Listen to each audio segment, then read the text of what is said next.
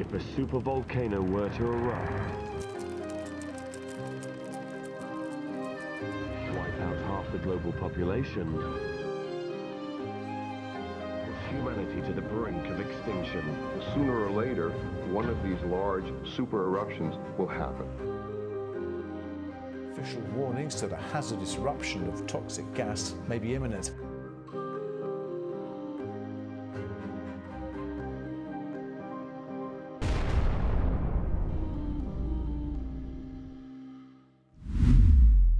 Welcome back, Bad Day HQ fans.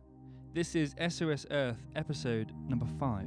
Supervolcanoes are the elemental colossi of our world. Stories of their disasters have impacted our culture throughout history, from myths and legends. Their absolute massive eruptions pose dangers to the whole world and may be responsible for many mysterious periods in the Earth's climate. A volcano is considered super if it has had at least one explosion that has released more than 250 cubic miles of material. We measure the explosiveness of volcano eruptions through the Volcanic Explosivity Index, and to be super, they must measure a magnitude 8 eruption. Impacts aren't always the hell fury we think of, however. Many would cause a mass avalanche or widespread floods and gases releasing into the atmosphere, and so we expect a supervolcano to cause a semi-permanent winter, which could last decades because of the intensity of the gases. Luckily, supervolcanoes are rare, but their potential is massive. They are formed largely on plate boundaries where magma currents pressure the surface, but they are known to erupt in the middle of plates where the pressure buildup is particularly intense. The most famous supervolcano may be Yellowstone in the northern United States. This video will be a brief safari through some of the most dangerous and biggest supervolcanoes on planet Earth. The supervolcano under Yellowstone National Park has the capacity to erupt and spew ash for thousands of miles over North America. Buildings, crops, power plants, it would be a huge disaster. It's thousands of times more powerful than a usual eruption, and we've only estimated 3 really tremendous eruptions in history.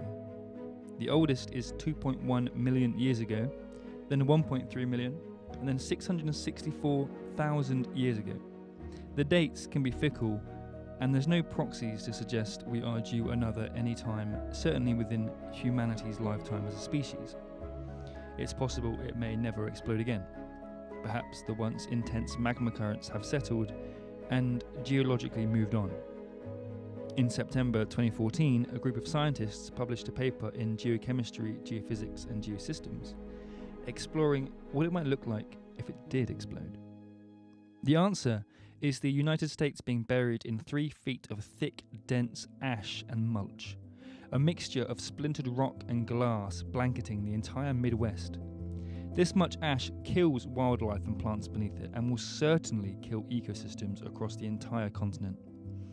It would crush our roofs, our infrastructure, our electrical signals would falter with the thick ash in the air.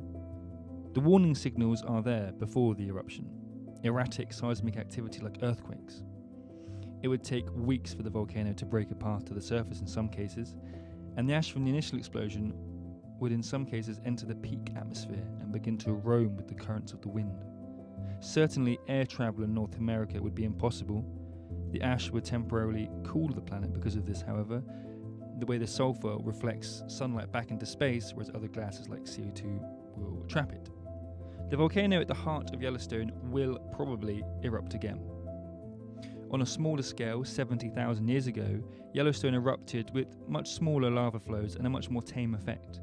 The remote possibility of the extreme supervolcano erupting would be catastrophic for the North American continent. Yellowstone is fascinating as a supervolcano and as a national park.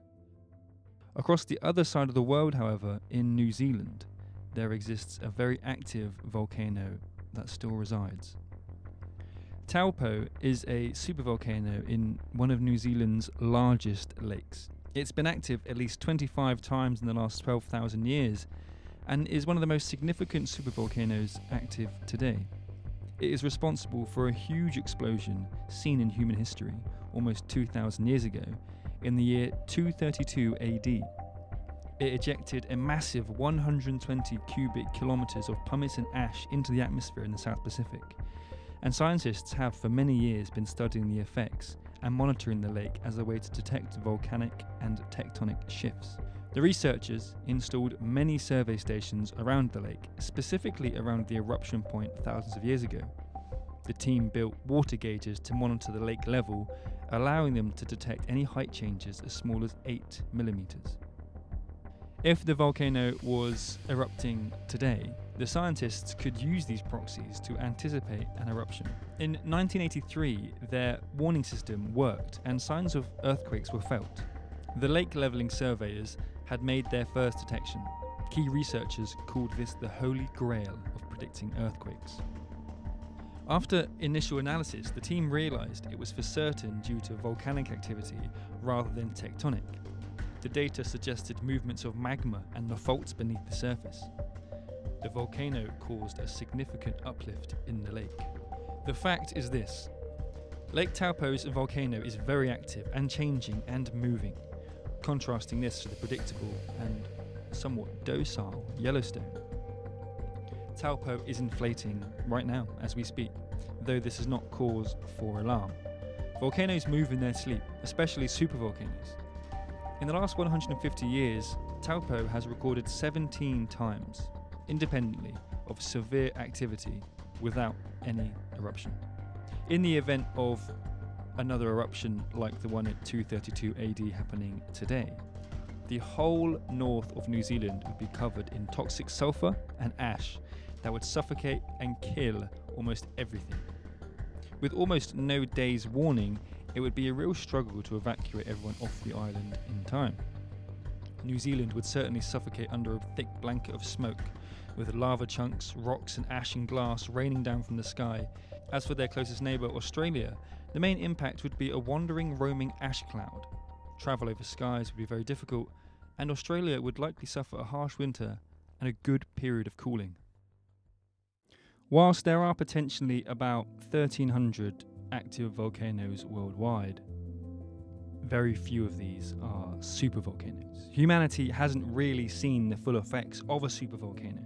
These are cataclysmic events.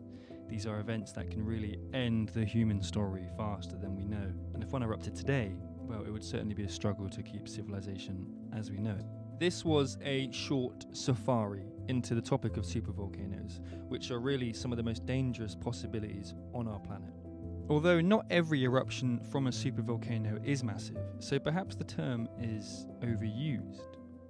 Instead, many researchers are calling them caldera systems, which refers to any volcano that has an explosion massive enough that the surface has imploded sort of in on itself and collapsed into a partially emptied chamber full of magma. But really what separates a supervolcano from a regular volcano is not its past explosions, it's the potential it has really to change the course of history on this planet. The topic of supervolcanoes is huge, far more than we could ever put into a short video, and this was just a safari. So if you're new here, please subscribe, and if you're not, drop a comment down below to see what you want us to investigate next.